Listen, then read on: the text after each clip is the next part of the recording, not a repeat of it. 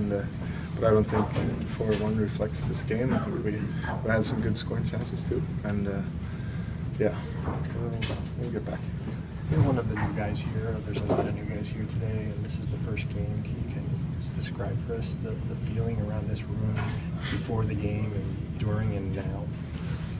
I felt like there was a lot of excitement in the room for the game today. We have a lot of new players, and I feel everybody's on the same page that we've got to be a hard-working team. And I think if we can play that way for 60 minutes, we're going to be a tough team to play against. How do you feel just kind of adjusting back to the NHL pace and speed? I know you played a few games earlier this season, but how was that adjustment for you?